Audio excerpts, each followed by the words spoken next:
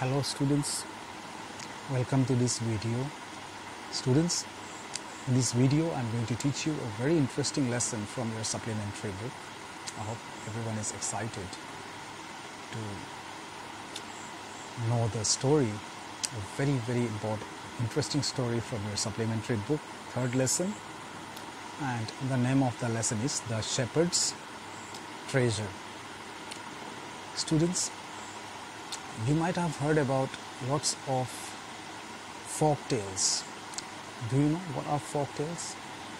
They are very old stories which are made since the time of our forefathers, parents, grandparents, great-grandparents. Since their time someone has been telling the story, and that one passed to the next generation. Like that, the story which you are going to study is a folk tale from Iran, Iranian folk tale. There's a country called Iran, and this story belongs to Iran. In the very old days, maybe this sort of thing happened there, which became a story. Okay, so we'll read the story. It's about a shepherd. Now, first of all, let me tell you who is a shepherd. Who is a shepherd? A shepherd is a person who domesticates sheep, many sheep. Okay. At times you might have seen people, at least in the movies you have seen people moving with flocks of sheep. Many 50, 100 sheep, they move with the sheep. So such people are called shepherds. This is a story about a shepherd who lived in Iran once upon a time. Okay? A poor shepherd once lived in Iran, and he was uneducated, didn't get a chance to go for proper studies. But even though he was uneducated, this man was very wise and he was very helpful to the people. Okay? Wise and helpful to the people. Let us go through the story and enjoy it. As I told you, this story is from Iran. In a village in Iran, there once lived a shepherd. It says that long ago in Iran, there was a shepherd who lived in a village. He was very poor. Now this shepherd was very poor man. He did not have even a small cottage of his own. Just imagine how poor he was. He did not have even a small cottage, a very small hut where he can stay. He didn't have even a house of his own. He had never been to school or learned to read and write. He never got a chance to go to school. And as he did not go to school, he was unable to read and he was unable to write. What was the reason? The reason was that during those days, the schools were very few. If you ask your grandparents, you will find that during their days, there were very less schools. They had to face lots of problems to go to school. The school was mostly far away from the village and they need to walk a long distance to reach the school. Okay? So due to that reason, this shepherd did not get a chance to attend his school. Therefore, he could not read and write. Though poor and uneducated, this shepherd was very wise. He was uneducated. People have a thinking that generally people who are educated, who have education, those people are more wise and good. But it is not true that uneducated people are foolish. some of them, like this shepherd, are wise enough. And he understood people's sorrow and troubles. He was able to understand the problems of the people, their sorrows and their troubles. He was a person who could understand the people's problem because he himself was poor, and therefore he could understand what were the problems of the people and help them face their problems with courage and common sense. Not only he understood their problems, but he always tried to help those people. In what way? Help them to solve their problems, to face the problems with courage and common sense. He encouraged the people that they should not run away from the problems. Instead of running away, they should go ahead and they should face the problem bravely. And that one with common sense. You know what is common sense? Sometimes you might have heard people saying you don't have common sense. Means you have the ability to take a proper decision at a proper time. You realize what is right, what is wrong. Many people came to him for advice. He became popular. In the place where he stayed, in that area, he became popular, and people often came to him to get advice from him. Soon he became famous for his wisdom and friendly nature. Very soon he became very popular for his good knowledge and his friendly nature. He was friendly with everyone. He didn't hate anyone. He had no enemy. And he became so popular, in that entire region. The king of that country heard about him and thought of meeting him. He became so popular, the news of his popularity, the news about him, that he's a very good person, he gives very good advice, he encourages the people, helps people to face the problems.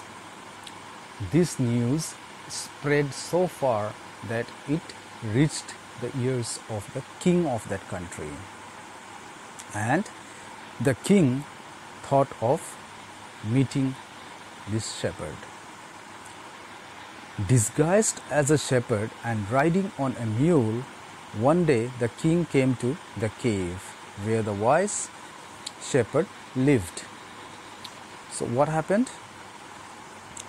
Disguised as a shepherd. Disguised means, what is disguised? The meaning is a different way to hide one's identity. Means if I disguise as someone else, like I can become an old man, I can look like an old man, I can do a makeup with grey hairs, grey beard and mustache and dressing as an old man.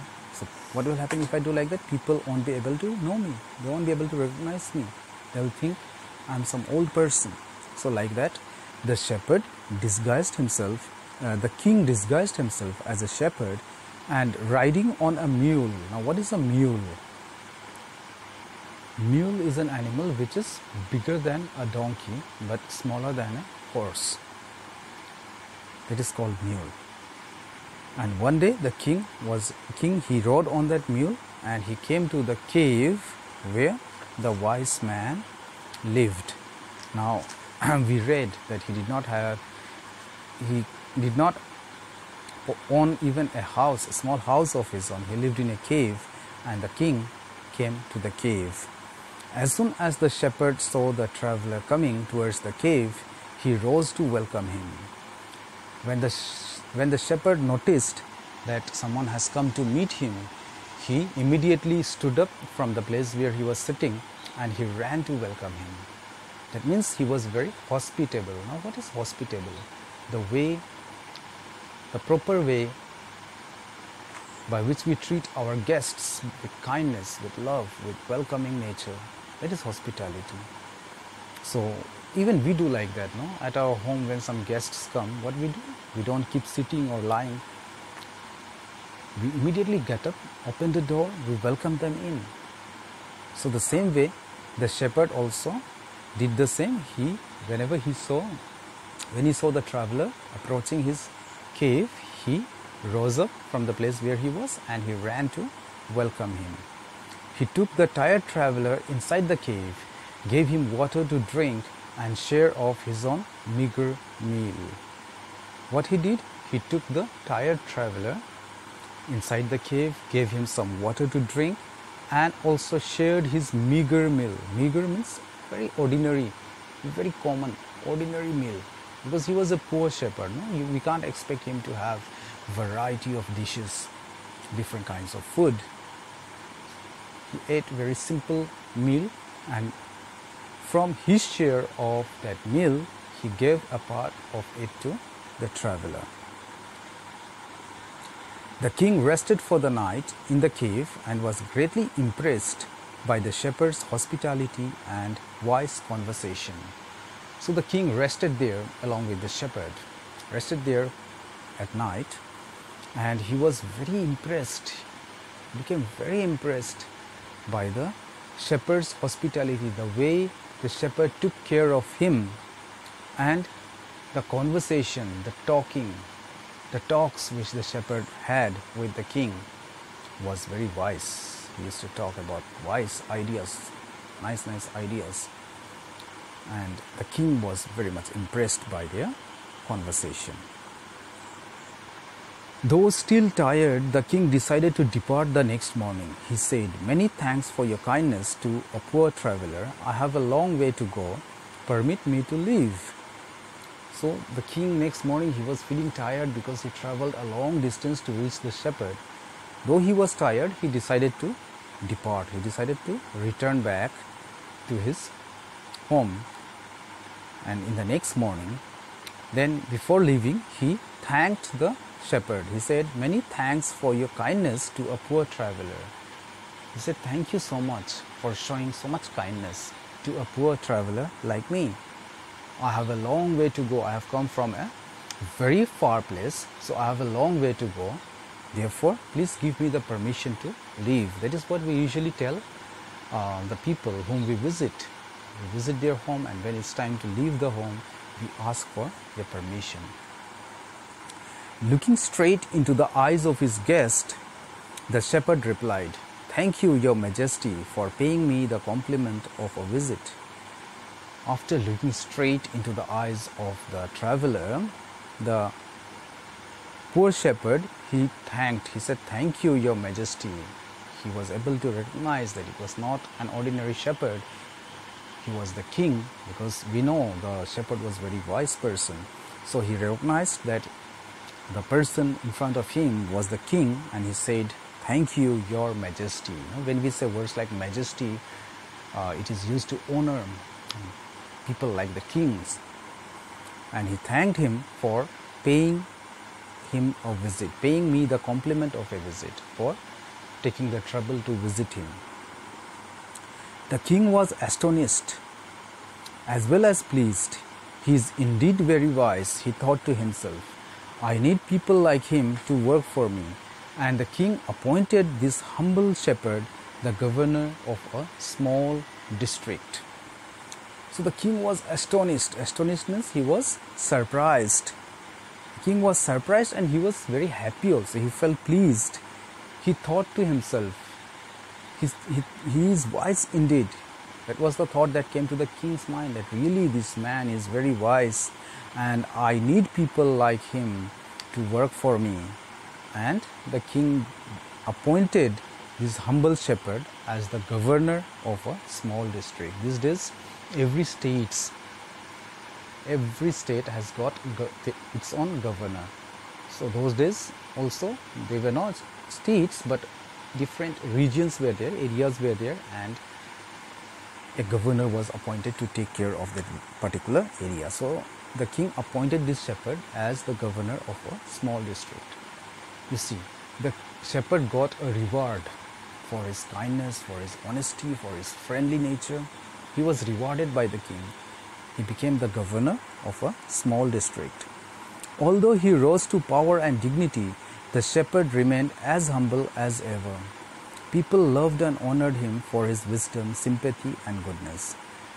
After becoming the governor also, there was no change in the shepherd.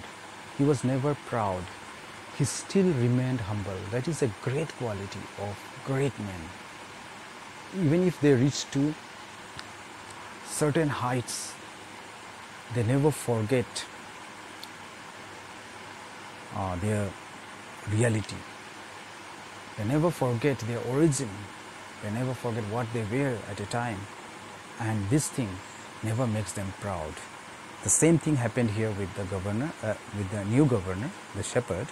He, after becoming the governor too, he was not proud. He became more humble than before. And people loved and honored him. Who would not like a person who is very humble, very kind, very wise? Everyone loved him. Everyone loved him for his wisdom, sympathy, who can understand the feelings of others, and his goodness, because he was a very good person. He was kind and just to one and all. He was kind to everyone, no partiality. Every person he was kind. I told you, he didn't hate anyone, he liked everyone. His fame as a fair and wise governor soon spread throughout the country. People began to know him as a fair and wise governor. Fair means one who maintains equality for all. There is no partiality. And this news spread throughout the country. Now the governors of other provinces grew terribly jealous of him and began to talk to the king against him. Once a person reaches a certain level of success, unknowingly so many people start becoming his enemies. And the same thing happened here. Other governors of different regions, different provinces were there during those days. They became jealous of this governor and they started talking against him to the king. They said he is very dishonest and keeps for himself part of the money that he collects as tax from the people. Why did he always carry with him, they added, an iron chest? Perhaps he carried in it the treasure that he had secretly collected. So they started talking against him. They said, this man is very dishonest. Whatever taxes he collects from the people, he keeps a part of that tax for himself. That means he steals the tax. And then they said, if it is not like that, then why does he carry an iron chest with him all the time? Here chest, iron chest means iron box with him. So why he carries an iron box? Maybe he keeps a part of the treasure in that iron box. That is what they said. The tax which he had hidingly, secretly collected. After all, they said mockingly, he was an ordinary shepherd and could behave no better. Mockingly means making fun of someone. Mock someone means to make fun of someone. So they said, by making fun of him, they said that after all, what more he can do? He is just an ordinary shepherd and he can't behave better. Okay, so this is what they did against him. And in this video, I'll be discussing only up to here. I'll make another video for the remaining part of the lesson. Now let us discuss some small questions. Now you can think of the answers. I'll answer it in my next video, like where did the shepherd live? What type of person was the shepherd? Who decided to meet the shepherd one day? What did the shepherd do when that man came to meet him? How did the king reward the shepherd? What made the other governors jealous of the new governor who was actually a shepherd? So I've given you some questions. You can think of the answers. You can also provide me the answers in the comment box in your Google Classroom, and I'll give the answers in my next video. But don't wait for that. You can provide your own answers. If I don't get enough answers from you, I'm not going to give you the answers. So I want all of you to provide your answers. In this video, we'll discuss only this much. I hope you will be anxiously waiting for the next video. Thank you so much.